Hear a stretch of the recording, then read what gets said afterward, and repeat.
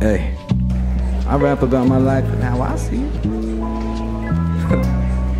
Oh shit, dog, here we go. Hey. Man, I love this place. Check the spread, put away wet, thoroughbred, check the dread. I ran hot, what can I say? I luck blocked some poor souls out there. Some positive variance, as they say in the industry. But let's jump into it. So we start off by losing a few hands, and I'm just gonna go quickly. We 3-bet a guy, we have ace queen off, we see a miserable flop. We fold to a donk bet. Not gonna sweat it too much, we have better hands there. Another one, we open pocket 8 under the gun. We get called by 3 others. Flop comes ace 10 9 rainbow. We just check. I mean, yeah, no need to get fancy here. Someone bets and everyone folds. The dude had ace 10. So it was looking like a very slow and weary night for us too. I remember I had like a cup of tea, I spilled it on my shirt when I came in, so like my shirt was like all wet. I tried to dab it up, but it still looked bad. I left my phone in the car, I had to like go out and get it, so I was like, man, my mind's not in the right place. We'll play a few hours and then go home. But, the tables will turn, okay? You never know what's gonna happen when you play some 2-card poker. So we are under the gun. We have ace king of hearts. We open to $20. Someone calls maybe, and I actually didn't take notes on this hand for because you'll see why. The hijack, who just sat down, 3-bets us to 60. The small blind cold calls, and it's back to us. I go ahead and I 4-bet. Now I forget my 4-bet size. The guy who 3-bet us only had 200 total. The folds around back to the hijack. He thinks for about 5 seconds, then shoves, and we call. He has aces. We, of course, got big slick. On the flop, there comes an ace and 2 hearts. The queen of hearts there as well. The turn, no hearts, and the river was a heart. We rivered a flush versus this guy. Oh my god, I needed to take a shower after that. I felt disgusting. And I've got to tell you, in a weird way, it felt good to have some positive variance on our side. Now, I'm going to be talking a little bit about variance. Off the top of my head, ace king versus aces, we have like 5% equity or something crazy. So we should have, instead, we're up 200. We should be down for 200. So if you take off 400 from our stack at the end, that should be about where we should be, you know? But there's another hand where we have pocket 9s, we open, there's 2 callers, and we're in the monkey in the middle spot, so someone has position on us, and someone called from the blinds. The flop comes 6, 8, 9, 2 clubs, checks to us, we check. We actually check our entire range here, 100% of hands. The guy to our left bets out 40, the other guy folds, and so now that we're heads up, we can raise here. We go ahead and raise to 120. This dude shoves, he's got like, I don't know, something like 200, maybe a little more, and of course we call. He only showed a jack, so he had jack X with a flush draw.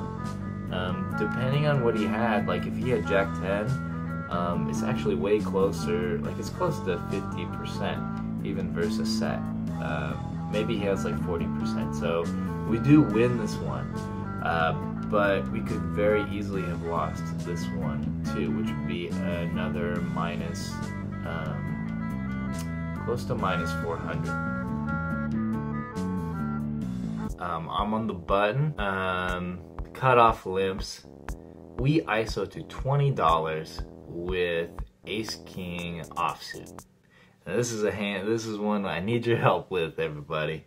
A reg in the big blind calls. Like, I've played with this guy before, he seems like he knows what he's talking about. He calls, the limper calls, we go to a flop. Flop comes ace jack 5 with 2 spades. We do not have a single spade in our hand. Checks to us.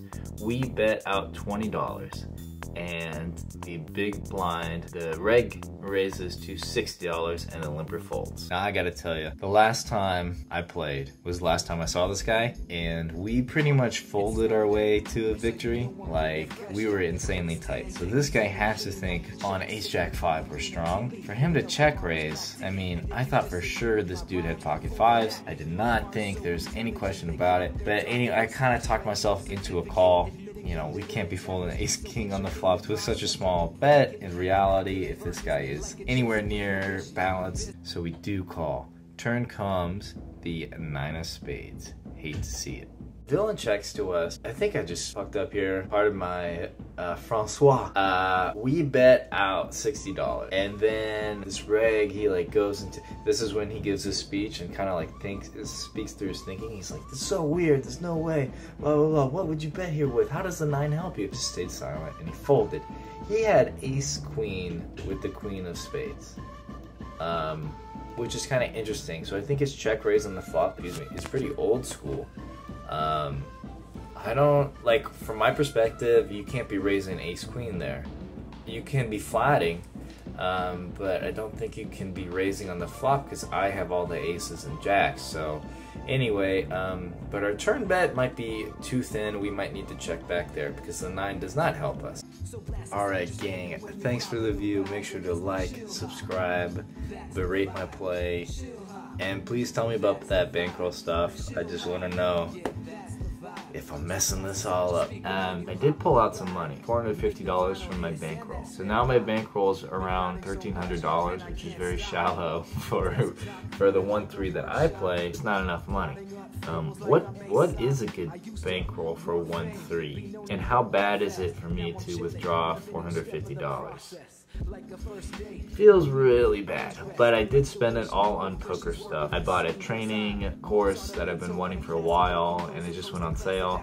A lot of other stuff too, so it's all going back to the cause, but maybe it would be better to be just sitting in my bankroll. I will be back at Emeryville sometime in April for sure. Oh shit, and stay beast out there, people. I win every match, man, check the spread.